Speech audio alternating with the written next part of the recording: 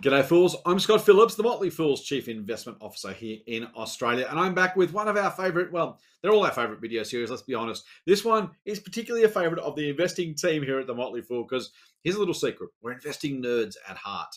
And so when we get to bring you a little bit of investing nerdery when it comes to books about business and investing, well, we're in our element. And I was going to say there are none nerdier, but that would be unfair. There are none better than Ed Vesely. How are you, buddy? I'm not too bad, thank you, Scott. Nerdy? Excellent. Come on. I didn't In a say good that. way. I said none better. I said none better. Well, that's right, mate. Nerd is a compliment around here. Yep. We spend our lives trying to become investors, really nerding out on the stuff that we think matters. And a part of that, mate, I find nice seg here from one to the other. Part of that is, of course, learning more about the art of investing, the art of business, and in this case, the art of business wars. Now, this is a book by David Brown. I've got to say, mate, I don't think I've heard about this one, or if I have, I'll remember halfway through. I haven't done the research. I've left it all to you. I get to ask the questions. You make me sound smart. So let's go with, what is The Art of Business Wars about? Okay, sure. Well, it's a book that's really a collection of stories. Now, I know we shouldn't be talking about stocks as stories, but it's a really good thing to actually just go beyond the numbers, the financial statements, and just understand how companies have started, how they compete, what causes them to fail, what causes them to succeed, what David Brown does in this book. And it is, I think it's just a fantastic read. It's a 2021 publication as well, so it's up to date. Right. Okay. But I think it all starts with the first three words in the introduction to the book, and it says, "Business is battle." And it just takes me back very quickly, back in the days when we had news, as in physical newspapers. There was a colleague of mine, I remember that, at work, and we'd always fight over the newspapers, but he would always want the sports section of the newspaper. I say, well, that's okay. You have the sport, but I'll have the blood sport. So I'd go to the Australian Financial Review. Anyway, so that was my little story. But look, as I say, it's got a number of stories. It's one business against another. So wherever profits are made, Scott, there's always going to be someone else sort of looking over that company's shoulder. That's capitalism, isn't metaphorically speaking, of course. Yeah, and there's always going to be someone out there trying to find a better product, maybe deliver it at lower cost, maybe deliver it more quickly, perhaps try to get to a better overall competitive position. And even sometimes there are some dirty tricks that can occur as well. So David Brown covers all of that. So anyway, look, it's really important because at the end of the day, you've got lives and capital, people's life savings on the line, especially in the early days. Mm-hmm. So, look, I think the interesting thing with this book, Scott, is it's divided into chapters, but each chapter follows a theme.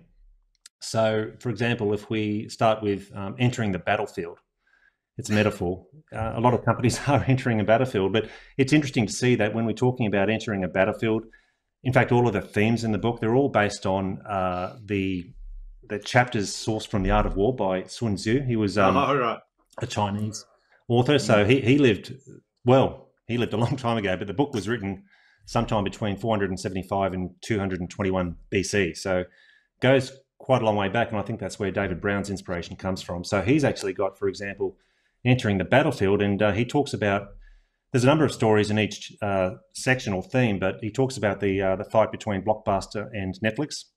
Right. That was back around 20 years ago. Mm-hmm.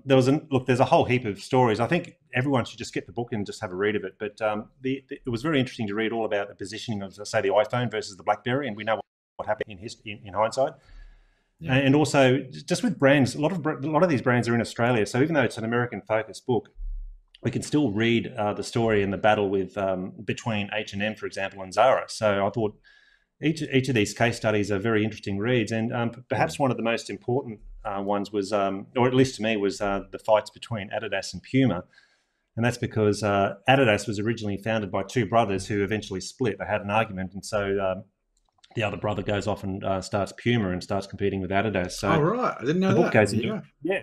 So there you go. So it's just, I think this is a book where, you get a lot of insights. You get a lot of, as I say, stories. You go beyond the financial statements, and you just learn about the human part of this, about part of these stories, and why businesses are created. So I would love to see an Australian version of the book. I mean, we can go through and look at the examples in Australia. Just to name a few. I was actually there at FAI when it went down. Long story short, but FAI and HIH was one great example of a business that just couldn't be saved. In fact, Allianz Australia came in to buy FAI when it did, and if you have a close look, you'll see the 131,000 phone number to contact Allianz used to be FAI's phone number. So that's still there. ABC Learning Centres, we've got Bond Corporation, we've got OneTel, and I think you used to be a member of OneTel, Timber Corp, and even customer, correct? Yeah, exactly. Some of these go back quite a long way. And in fact, there was even Australia's third biggest gold producer at the time, Sons of Gwalia. It went down in 2004 and it collapsed under a huge amount of debt, as well as some very complicated hedging strategies. So there's all sorts of Australian examples, which the book obviously doesn't talk about, but you can actually think about these stories and think about, well, what is happening in Australia? And certainly what is the situation now between, say, Qantas and Virgin or any of the other Coles and Woolies, for example, but there's a whole multitude of examples that we could look at in Australia. So, look, bottom line is I got a lot out of the book. I love reading. I think everybody should read and learn as much as they can. We all have formal study, of course, but I think if you can just obtain that inspiration, just keep learning because the world is never changing. And I think this is a fantastic book. 2021 publication, as I think I said, and it's pretty up to date as well. So it's a good read.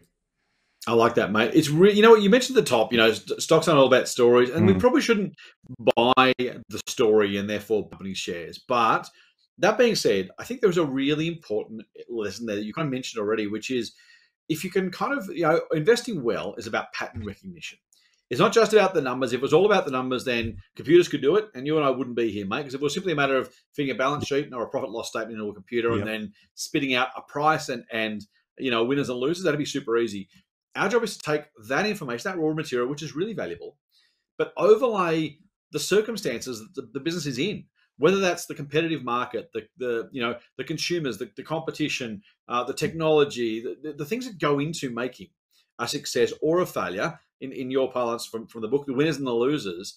There is something of that, right? If you know the blockbuster Netflix story, then you can think about old and new technologies colliding and wonder how that might play out. It doesn't always necessarily predictive because there are always different circumstances and things go different ways and there's always a heap of luck and coincidence involved. But it's also really useful, right? Because if you start to learn some of those lessons, you can go back and say, airlines are a great example, right? You think about the 50-year history of the airline industry and think, right, if I have a high capital intensity, or super hyper competitive, government-backed, big competition, you know what? The consumers probably win. The shells probably don't. On the other hand, as you say, some of those examples you've given about why companies won, why they lost, what they did differently, better, you can't always, as I said, extrapolate, but you can use that to kind of help that pattern recognition that as investors we ink for quite a lot of our time, right? Yeah, absolutely. And look, we're not reviewing textbooks as such, but I was thinking too, this would be a really good addendum to, say, some textbooks at a business school, for example, or a business faculty at a university. And I just think there's some really good stuff here, and I think there'd be a real market for. Look, I'm sure there's been plenty of books already written about the Australian situation, but there'd be a really good market, I think, for Australians to read up on something similar. Maybe I should write that myself. I don't know. But, I think you should, mate. That or the uni course. You can deliver the uni course. So, Econ 101, The Art of Business Wars. I reckon you could absolutely make one week each story. That'd be a great tube conversation, that's for sure. Well, we have plenty of opportunity. We come across companies every day, and we can see the battles. We can see the competitive fights that are going on in industries. So it's something that will never change, Scott. It's going to be with us for as long as we're investing. And it's worth learning the lessons. Ed, thank you so much for bringing us The Art of Business Wars. This is another book. I'm almost a bit ashamed to say the number of books we've reviewed so far that I haven't read. I'm obviously behind in my reading. This one sounds fascinating, mate. I'm looking forward to checking it out when I get the opportunity. So, mate, thanks for bringing us The Art of Business Wars by David Brown. I will. Thank you for your time, mate. Thank you, dear viewer, for watching Ed and I. And I hope you've got a nice little idea of a new book, maybe at a summer reading. Coming up to holiday season, grab a copy of The Art of Business Wars, sit under the proverbial umbrella with a proverbial or real pina colada. And not really a pina colada kind of guy, but if you are, do that. And read The Art of Business Wars. I reckon you might get something out of it. All right, from Ed, from myself, and from the whole Motley team, until next time, full on.